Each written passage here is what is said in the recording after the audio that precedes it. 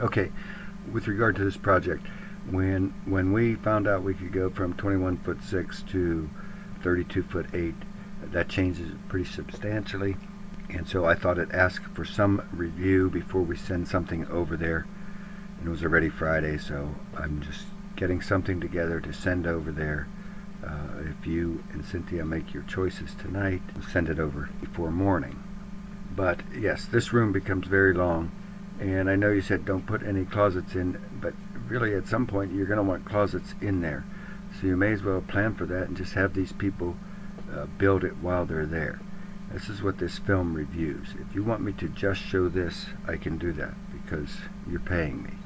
But I thought that the project itself demanded a little bit more, particularly now it's going to become a substantially more expensive project because I mean, we've added 35% probably to it in terms of area.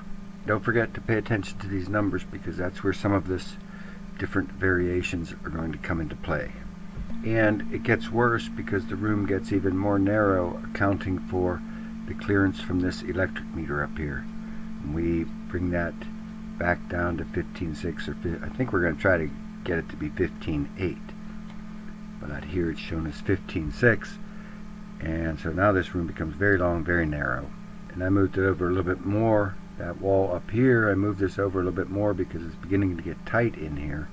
And we look at this in the cross-section view, looking through here.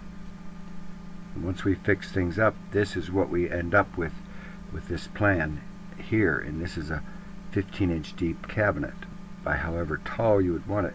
We build this wall here completely in front of that box, that electric box. We can completely cover that. I've already spoke with the electric people, and we can build this wall here this far inside. However, this wall should be built wherever it just clears this, so that we get the maximum room in here. But when you start looking at this a little closer, this is the front of the toilet tank here, typical toilet tank here, and nobody ever, you can bring that cabinet another 3 inches forward for an 18-inch deep cabinet by 36 high, like this. So that thing is now 18 inches deep, and it's shown 36 inches high, but it should be able to be as high as 48 inches high. So this is how this plan is looking at this point, where we have nice 3-foot clearance here between this edge of this stub wall and the edge of a 21-inch deep vanity, 48-inch shower. And so, as I said, I mean, you're going to have closets at some point, so I just began to look at putting some closets in here. This closet here has bifold doors, and I've located them so that when those doors are open, this door does not hit them coming into the room if it's a 30-inch door. So this is what it began to shape up like, this area here with that closet there. And I finally start labeling them again. 222A is this plan here, an 18-inch deep linen cabinet, this closet here. And remember, this is where the old door, the old double door system is right there. So we still have room to play with without getting into any new work on this side. This is the part that's going to have to be repaired at some point. And I am calling out the height of this interior room when they frame this 93-inch walls. So you end up with about 92.5 inside from the subfloor to the finished ceiling. So you'll end up with a 92-inch high room, presumably. Presumably that's doable in order to get these soffits to align out here. And I added these just a little additional information, these metric measurements. So it's 6'8" to the top of this 36-inch high cabinet, which 6'8" is going to be the top of any of your typical interior doors. But if you needed more additional storage in there, you could take out that little soffit that doesn't need to be there, and this cabinet can be extended all the way to the ceiling, a 48-inch high cabinet, and that's 18 inches deep, 1'6" deep by 4 foot high, 1.26 meters high. And then we can actually move that whole, notice that this wall does not move in this situation. That wall's well in front. I know there's a lot of blank area back here, and that would just be filled with insulation, but this is helping us with our interior bath storage. And so we can get that cabinet up to now 21 inches deep, and you can see the front of it is still just flushing about with our toilet. I would probably move that toilet forward a little bit as well, because this is getting kind of snug here, 26 inches. The minimum's 21. So this is about 3 feet, and this is about 27 inches. And I thought you may as well have a little more spacious bath, because we've added so much space down here to the west. So I have moved this door over and this wall and all this over another 3 inches, just to give us a little more clearance in that bathroom. Now, leaving that aside, whether we gain that additional 3 inches in the bathroom at the expense of this hallway width, which is now 45 inches, the other question is, these doors look like they're in pretty good shape, and I'm wondering if we shouldn't just have those relocated down like this. So that's what I'm showing for now, but this can be a single door with just a single door, single hinge door like we'd been showing in the former plans, or you can relocate those doors down here.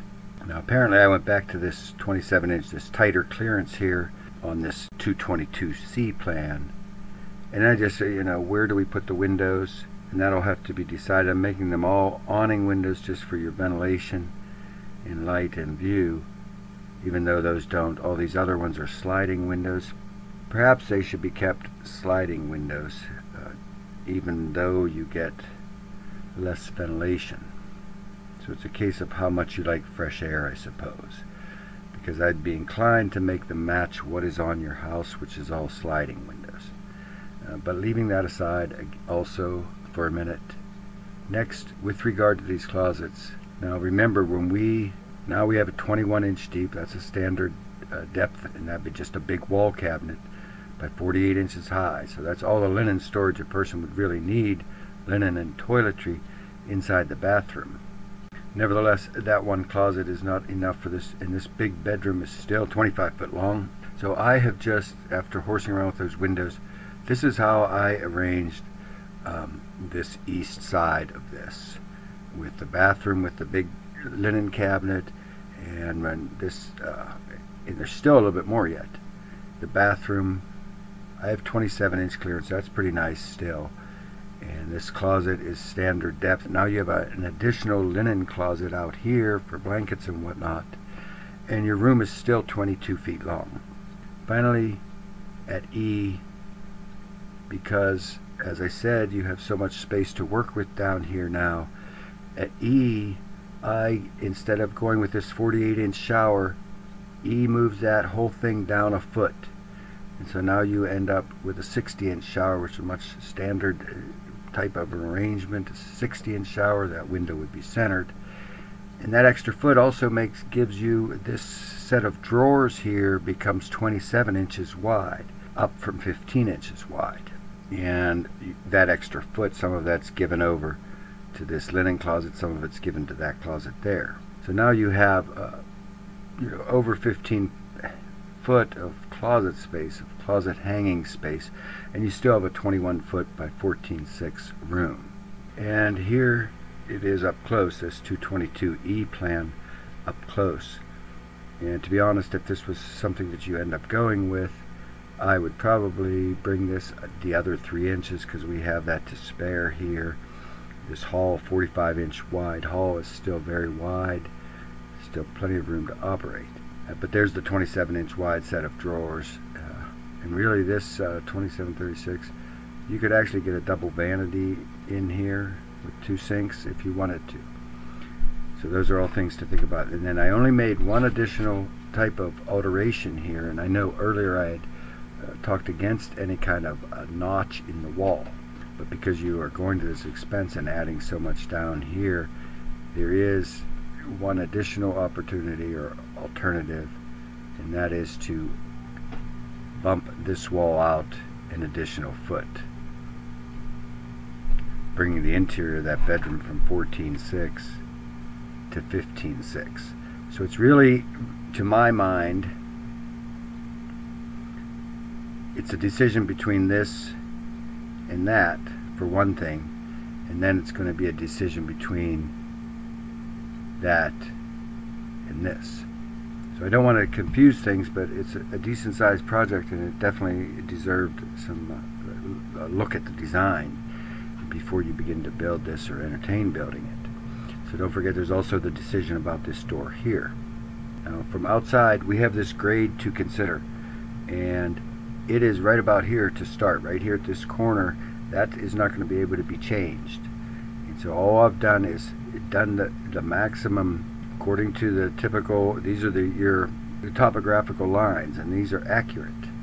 So with those, the best I could do is tilt this up where it slopes up about 3 or 4 inches, and it technically should be 8 inches off that siding, but this is how it exists, and we're not going to be able to change that.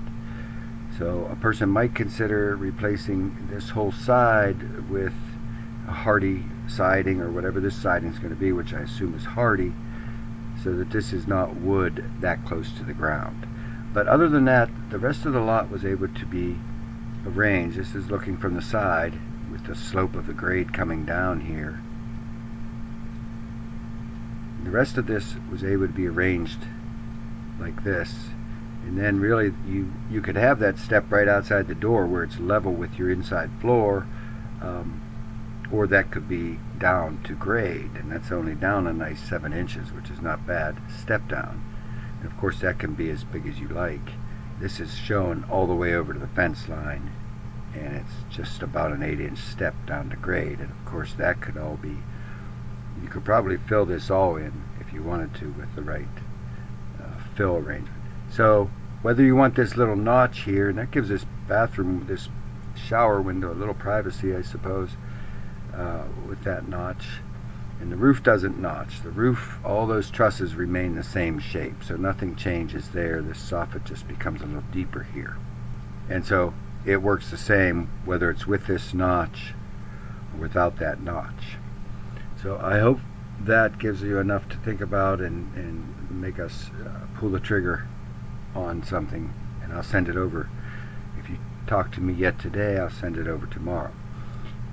Here's these awnings windows, and see how they don't have this divider, and when they open they crank out with a little crank, and the bottom opens first, and so you get a lot more ventilation.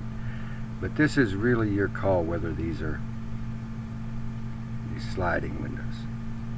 I'm almost think that probably they should be sliding windows just to keep with the rest of the house, because there's 3 or 4 down, 2 or 3 down here, and 2 or 3 on the other side as well. So, but that is enough of that. I'm sure I'll talk to you later today, and we'll get something over there and hopefully get started.